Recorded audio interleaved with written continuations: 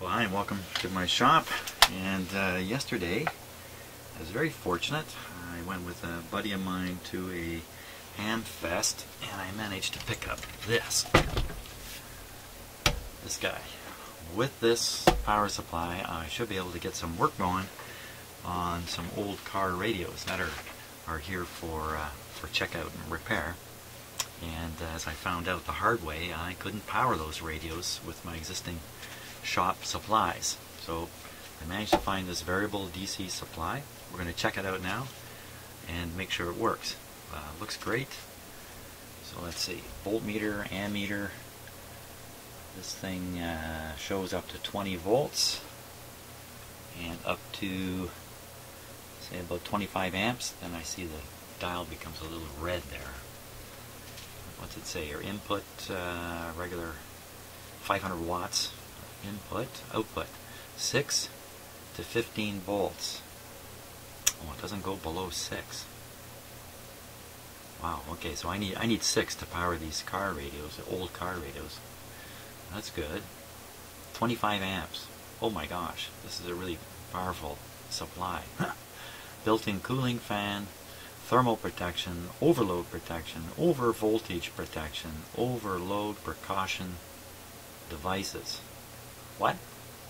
Overload precaution devices. Okay, I don't know what that last thing is. Regulated power supply model PS-26k. Yeah, 6 to 15 volts. Oh boy, so I sure hope it goes down to 6 volts or that could spoil my whole day.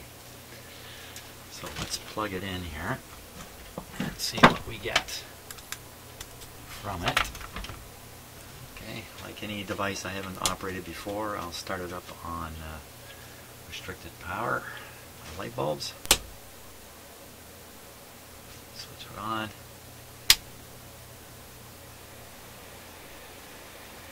Now the fan started right up in it. The voltage is saying 5. On here it's 5.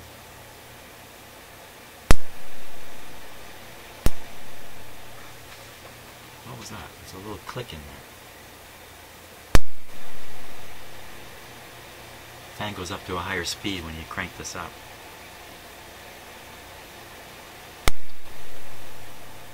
That's interesting. So it's anticipating putting out more power when you get it up in the higher voltages.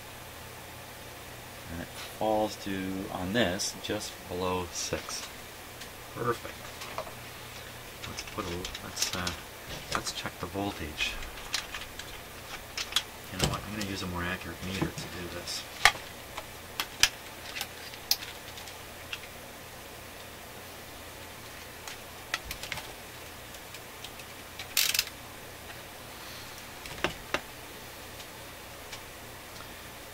Somewhere around 6 volts. Meter's right on, 5.6. So if I dial this to 6 on the meter here, right on 6, what do we get? Slightly over 6. Not bad. Not bad. Let's put a load on it. Some kind of light bulb would be good.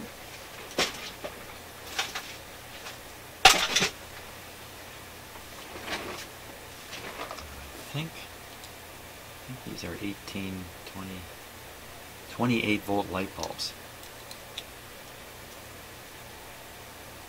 Well, we'll get somewhere with these.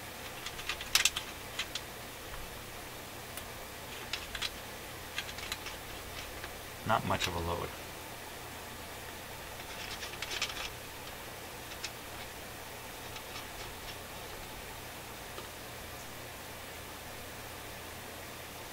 This one's glowing a bit.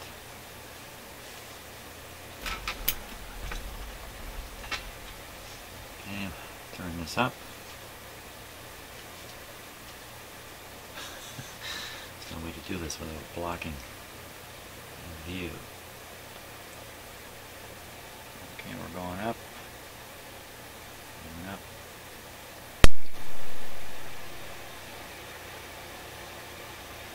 15 volts. You can see a little more glow in the bulb.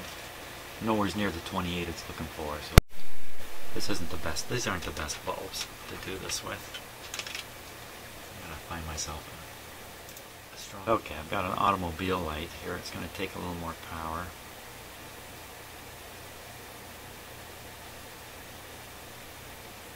There we go.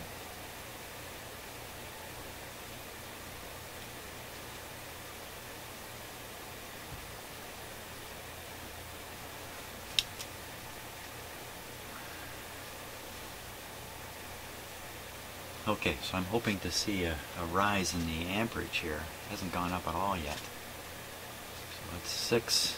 Let's take it up.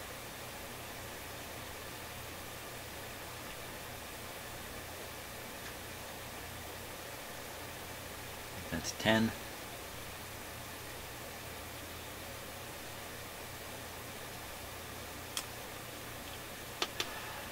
No rise on the amp scale here.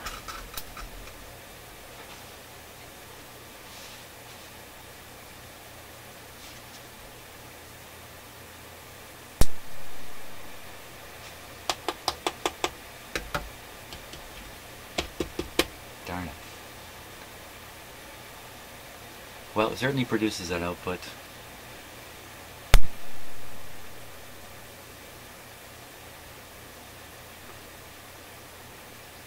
It's disappointing. This meter doesn't work.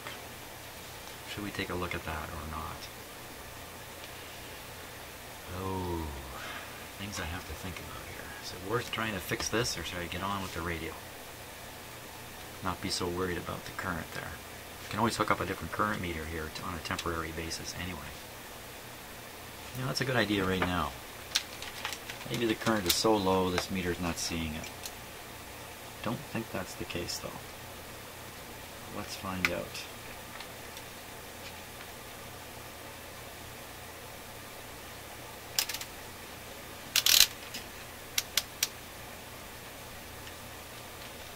Okay, this meter's good for 20 amps.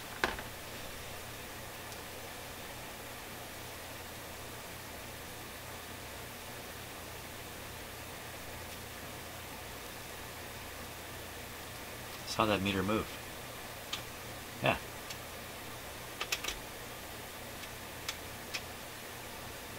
Okay, meter's working. I'm just not drawing much power. And I'm drawing about 3/4 of an amp. Yeah, that's okay. Okay, that's good. 100%. I think it makes sense to bring in a car radio and let's get it going. See what's up here. Hey, thanks for watching this little bit on the power supply. Onward.